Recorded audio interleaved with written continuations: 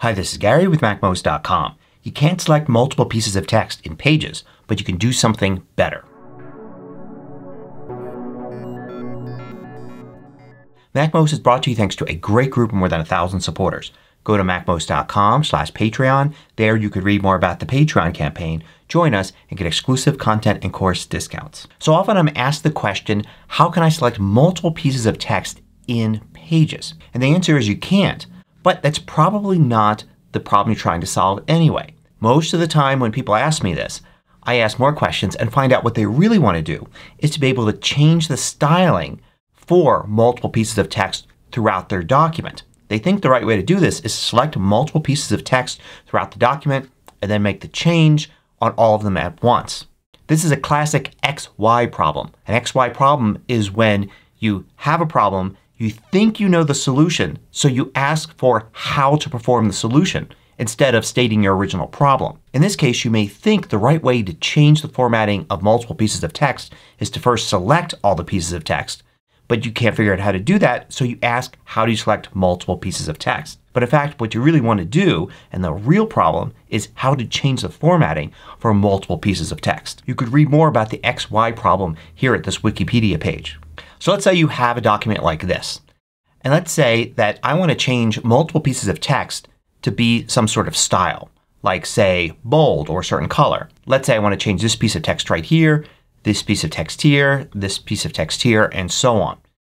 But there's no way for me to select all of these pieces of text at once. I can only select one contiguous piece of text at a time. So if selecting multiple pieces of text isn't going to work, how can you make it easier to change the formatting for all those pieces of text?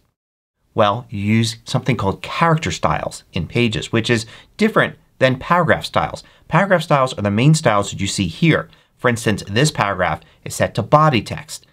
And if I were to change it to something else, like maybe make it a slightly larger font, you could see it's now body text with an asterisk there telling you that it's altered body text. Now paragraph styling works on the entire paragraph at one time. So this is a whole paragraph, this is a whole paragraph. You want to just change one word or set of characters inside of a paragraph. That's done with character styling. That's further down here in the Format sidebar. It's here under Character Styles. And you can see here this text selected has the character styling None applied to it. That's default. You can see all of the text has None applied to it. But if I were to change the styling here, let's simply make this bold. Now you can see it's None with an asterisk, meaning it's none but altered.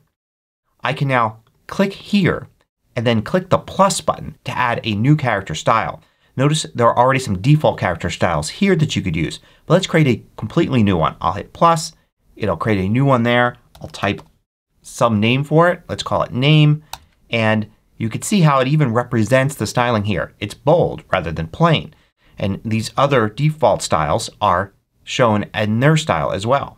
So the steps were to change the styling first of selected text, then add it as a new character style with the text still selected. Now let's select another piece of text here. I could make that bold as well, but instead I'm just going to change the character styling to name. So this is just as many steps as making it bold. But if say I changed it to bold and italic and made it a color and made it a slightly different size, I would have to change 4 things to make this one match this. But with character styles, I just selected the character style and it applied all of that. Now you can also set up a shortcut. If I go here and click, you can see I can define a shortcut for it and I can use one of the F keys. So I'm going to use F1 for this. So now I can go to the next place where I want to change the style, let's say right here, and I can press the F1 key. Now you may need to hold down the Fn key and press F1. It depends on your settings in System Preferences, under Keyboard, and then look at this checkbox right here, and depending upon how you have that toggled, you may need to use Fn plus F1 or just F1. So now it's super easy to change any future text by just using that shortcut key right there. So it's different than selecting everything first and then setting the style. Here you select one thing, you set the style. Select another thing, you set the style. You still have to go through your text just like you would if you were selecting multiple items. But here's where the real power comes in. Suppose later on you want to change this. You decide being bold isn't enough. You want to change the color as well. if you were doing multiple selections, you would need to reselect everything again. And once you got it all perfectly selected, change the style. But now that you've set these to a character style, you don't need to do that anymore. Just select any one of these. I'm going to select the second one. And I'm going to change the text color to a blue. Now that I've done that, notice it shows me character styles is name and an asterisk. If I click here, notice there's an update button. If I update right now with the blue text selected, it will update the character style, applying the update to everything using that character style. So watch all of the other words. See how they all change now? They're all linked together because they're using the same character style. So it's easy for me to now change it throughout the document. So this could be useful if you change your mind later on and want to use a different style. It's also useful if you don't know what style you want to use when you start creating the document. You can simply set a character style to whatever you want.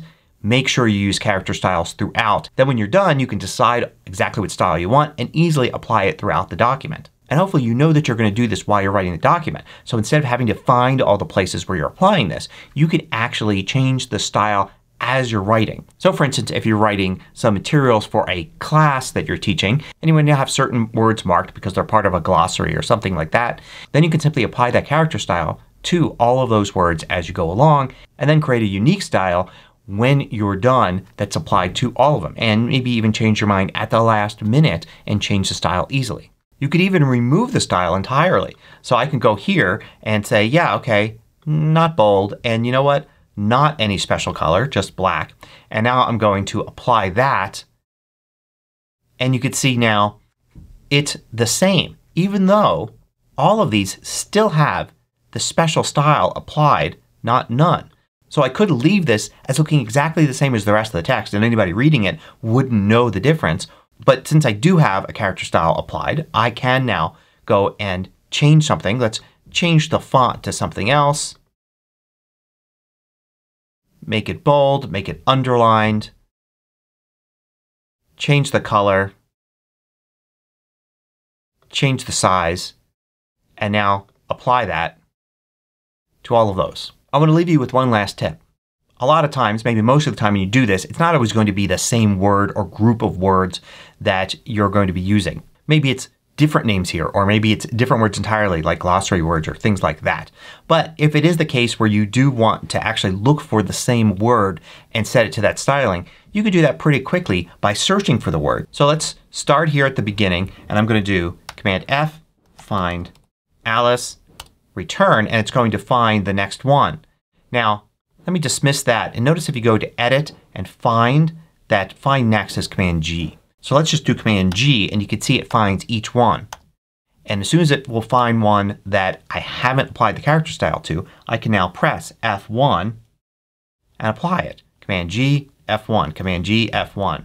And you can do that throughout your document pretty quickly. It comes in handy if you created the document without knowing about character styles and now want to apply it. Even if I wanted to do it for all of the names in this story here, I could do it for one name and then when I find the next name I can use a quick Command F and then Command G's to find each occurrence of that word later on and quickly change its style. Character styles is so useful. It's definitely one of the tools that you should know about and use if you are using Pages to create documents. Hope you found this useful. Thanks for watching. If you liked this video, click the thumbs up button below to let me know. I publish new tutorials each weekday. Hit the subscribe button so you don't miss out.